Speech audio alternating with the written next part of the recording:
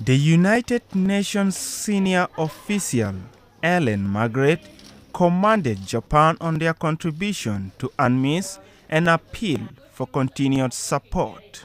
This came during a 7-hour visit by the Japanese Defense Minister on Saturday to Juba, South Sudan. Well, I appealed to the minister not to forget South Sudan and the mission. So I hope very much that Japan will continue to contribute with an engineering company to the mission.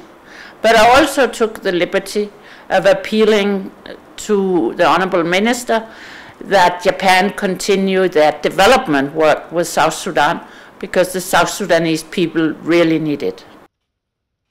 Tomomi Inada, Japanese defense minister, stressed on Japan's continuous support towards peacekeeping operations in South Sudan.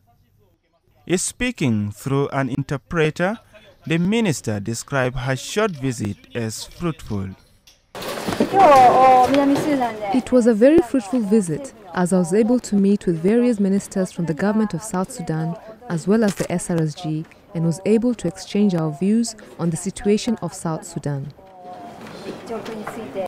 Tomomi said she is happy and motivated with what the Japanese contingent have been doing here in South Sudan. Especially, I am very happy to hear that the government officials, the SRSG, and local residents are grateful about the roads that the Japanese contingent has fixed and the facilities that they have built, and I am also very proud that the Japanese troops are highly motivated and have been working very hard.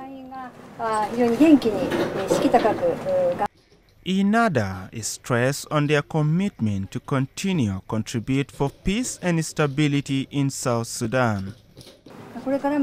Under the slogan of proactive contribution to peace, proposed by the Abe administration, we will continue to contribute to peace and stability for South Sudan, Africa, and all over the world. Japan currently has 350 engineers serving under the United Nations mission.